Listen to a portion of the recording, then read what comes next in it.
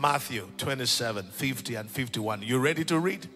Let's read together. It's up there. Everybody ready? Go. And when Jesus had cried out again in a loud voice, he gave up his spirit. At that moment, the curtain of the temple was torn in two from top to bottom. The earth shook, the rocks split. Somebody shout amen. Amen. Your veil is also torn. The barricade between you and the glory is removed in Jesus' name. Anything that's trying to hold you back from experiencing the fullness of God's presence, today I pray it has taken out your life. I decree and I declare, by reason of this word, you have full access to the glory of his presence. You will not be left out. I say you will not be left out. You will walk in the fullness of his glory. Not part of his glory, not partial, but fullness of his glory. May you walk in that dimension in Jesus' name. God, I'm trying. I say, may you walk in that dimension in Jesus' name. Father, think through my mind and speak through my mouth. Let your people hear your word. In Jesus' name we prayed. Amen. Please be seated.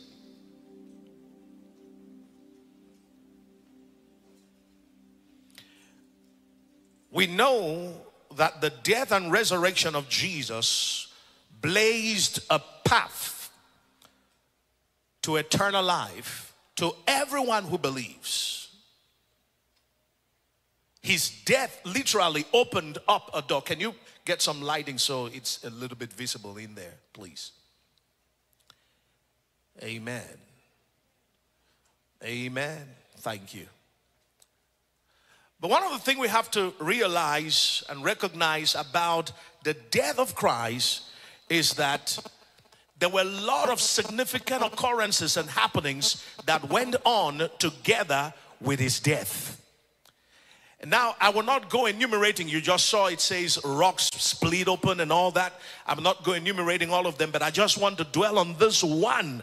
One of the key things that happened when Christ died is that the veil in the temple was torn. The veil was torn.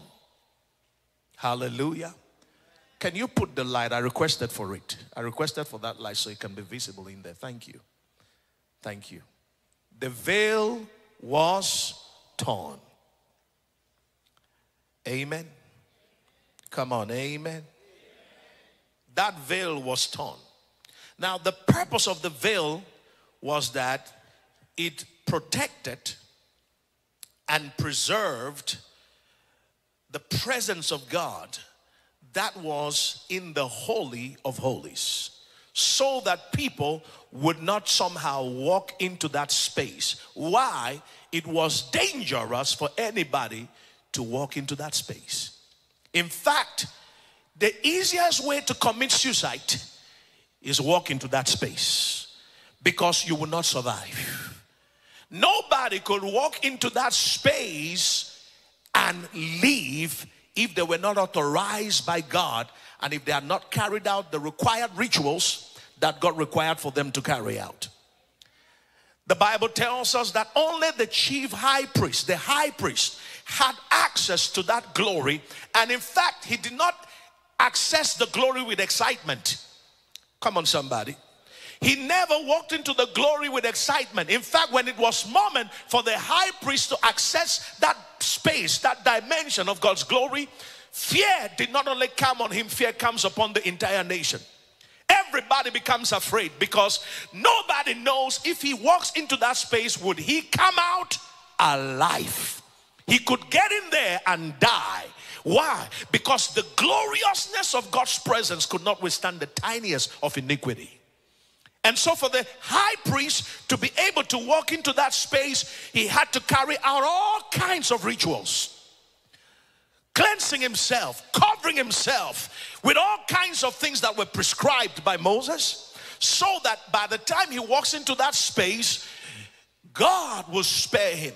And if he walks in there and carries out the rituals and carries out an atonement on behalf of the nation, and somehow he survives and comes out alive, there is such a cheer, there's such a joy, there's such a jubilation that God has spared not only the priest, but he has spared the nation for another year. So every year they have to go back and seek for the same grace. Every year. But I came to tell you, when Christ died on the cross, that veil that demarcated the presence of God's glory, the Bible says without hands it was torn from top to bottom. Because here's what God was announcing: now I grant you access to my presence, and you don't need to be afraid, because you will not die, you will live. Can I hear somebody shout amen right now? When you walk in that dimension of God's presence, you no longer come with your heart in your hands. You come now with excitement. That's why in the book of Hebrews, he said, come boldly. Are you hearing me, somebody? He said, come boldly. In the Old Testament, they didn't have that kind of boldness. But right now, aren't you glad you can boldly walk into the presence of God's glory without any fear of death? Instead, when you come with death, you get life. Am I talking to somebody right now? It's a place where dead things receive life. May you walk in that presence. I wish I go back to Nigeria. May you walk in that presence. I said, may you walk in that presence. I said, may you walk in that presence.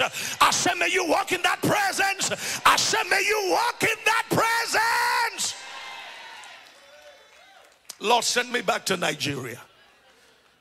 I'm trying. He said I should bring him with me. He said I should bring him back. May you walk in that presence.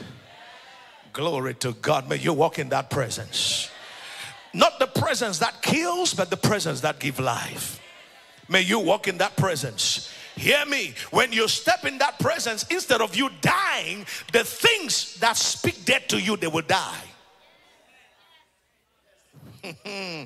Is somebody hearing what I'm saying now? Everything that was meant to kill you and destroy you dies, and you live. So in other words, if there was sickness, it doesn't survive the glory. Hey, I'm speaking to somebody. I'm trying hard. If there was sickness, it will not survive. If there was cancer, it will not survive. If there was diabetes, it will not survive. If there was a marrow problem, it will not survive. If there was a vein problem, it will not survive. If there was a headache problem, it will not survive. If there was a heart problem, it will not survive. If there was a BP problem, it will not survive. Everything dies, and you live to the glory of God. Somebody shout, yeah! In that presence you live, and everything dies. I command sicknesses to die. I command cancers to die. I command every disease of the bone to die. Every disease of the blood, I command it to die.